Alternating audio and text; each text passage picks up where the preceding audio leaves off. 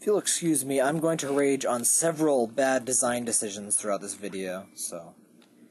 First one, I accidentally re-entered level 6, and so I stopped the recording. I'm like, oh, what the hell, I must have saved state once I started, and I didn't realize, oh, I had already beaten this, so... And I couldn't get back, and if you press start and you press select, like some games, you don't go out. If you press start and select, you just accidentally activate bombs and stuff, so don't do that. There's no option in the menu to, like, exit, so I just thought, oh, it doesn't let you go back. That sucks, but whatever, the level was pretty easy. So I went all the way to the boss door. Guess what happens when you do that? The boss door is locked, because the game somehow thinks that, oh, if you fight the boss again, that's to your advantage, and you're cheating. Why would it not just let you leave the level, or fight the boss again, or whatever? Why does it matter? Anyway, you can come back to this door and you just exit. Why would you even think to do that? Like, if it said, oh, back to map or something on the door, I would think, yeah, you can do that. But it just says 6, and you go into it at the start of the level. I would just think, oh, you could never go back. But I know that now. Anyway, it's probably in the frickin' instruction manual, but you shouldn't have to read the manual for systems like this to work. It's not that complicated. If there's a tutorial, it should be the first time you run or play the game or whatever. When someone needs to use the manual, unless it's a very complex piece of software, which video games aren't, not from the user side, when they use the manual, you have failed. And if they can't find what they need in the manual, you have, like, giga failed. But seriously, it should never be necessary in something this simple to consult a manual, but that wasn't really this was pretty early for consumer computing as well, but definitely for video games. And there's also a design flaw in this level I will bitch about in a bit. You can go to the right, as you obviously saw. I did not realize that the first time, and I went down here, which it is the way you're supposed to go, so that's not a problem yet. So what was the other design flaw? It's in Camtasia Studio, not the game, but it's insanely annoying. So right after you record your video, this thing pops up, and it says, saving video to disk, or something like that. Then it goes up to 100%, and it closes, and the record button comes back. Well, the record button is there the whole time. But then after that goes away, I think, okay, great, the file is saved. I can start recording again. But, I should probably pay attention. Anyway, I thought, yeah, that means it's saved, because it said 100% file saved. But no, it's not, and the software does not prevent you from starting recording. The button's not grayed out or anything. And it would be perfectly reasonable to assume, yeah, it's done recording. But then after you hit the record button, a second saving file dialog pops up, and if you check your save location, you realize the file did not actually save. So I don't know what that first pop-up is even meaning. It's apparently just a blatant lie, because the file was not saved. Anyway, that is what's called bad mapping, because what the user perceives as the system state and the actual system state are very different. And I thought I could do something without error. There was no indication it would cause a problem.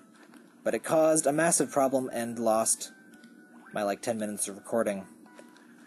Actually, it's cost me about 20 minutes of recording because it happened 3 goddamn times on this game alone. I don't know, I haven't learned, but I just see that you have to understand a little bit of psychology to design your interface right, which is why there's a field called human-computer interaction now, which that is my area of study. Yep, we are Nova. Holy crap, that guy is frickin' creepy. His eyes creep the hell out of me. He's got an epic beard, though. Unfortunately, it's probably going to murder me from the looks of his face. I mean, those eyes will just consume your soul. Anyway, one more design flaw. This looks really close, doesn't it? Those ladders over there. And I think if you saw up there, the exit door is just up above that ladder there. So it seems like you really should be able to go and, like, attach this to that ladder. But you can't. There's no way to get up here. It seems like that right there is really close, and you should be able to get to it from, like, right here or something. But no, that is not the case. They actually have to go basically back to the start of the level. So I hate that. It really seems like there should be a ladder somewhere around here that just leads up to that area. Because it's right the hell over our heads. But no, that ladder does not exist. You know, it's a video game, so I can understand, like, maze-like qualities, but one, it's not an adventure game, it's just a platformer/action game. And two, anytime a user is frustrated, that's a failure in design, so I consider that, at least in part, a failure in design.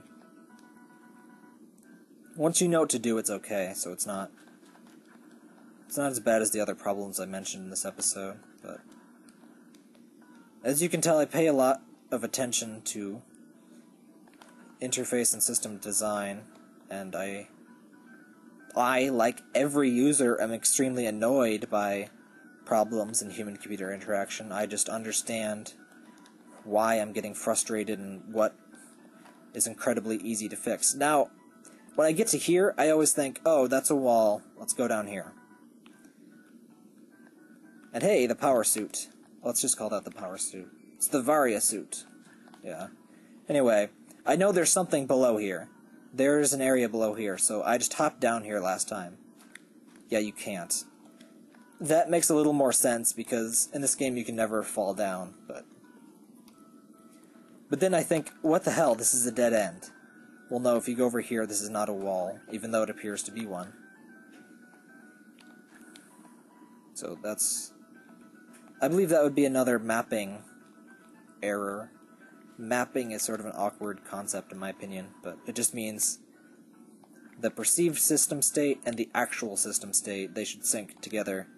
So when the user thinks something is going on that isn't, that is very frickin' bad. That is when all sorts of errors happen. Speaking of errors, there's also something called heuristics. And what else? Just, I think constraints also work into that, but the user should not be able to cause an error like that recording error I talked about in Camtasia. If you try to record when it's saving the file, it should just not let you record. That should be very easy. You just gray out the record button, which lets you know, hey, don't click this. And if you do click it, it just shouldn't do anything. Because it has the ability to take away the record button. It does that when you're actually recording. But anyway, that just pisses me off. So I fought this boss 3 times now, counting this time. He's not particularly exciting either, which doesn't help. He's just like, meh. This game suffers the, like, Mega Man 1 and such problem where the boss basically has a single attack and they just float around the room and they do the attack. Maybe I might be exaggerating. They may have like 2 attacks, but it's nothing like the X series where bosses usually have like 10 frickin' attacks. And they have a special wind-up for each, so you can tell how to avoid it if you're smart. That is how games should work. You should be able to predict what's happening just before, like, you should have a few hundred milliseconds so you can actually respond to what's going to happen, but it shouldn't be blatantly obvious. They shouldn't have a set pattern. Well, not 100% set. Anyway, that was a lot of discussion about design and stuff, so hopefully you weren't bored. But we'll continue in the next video to sector something else.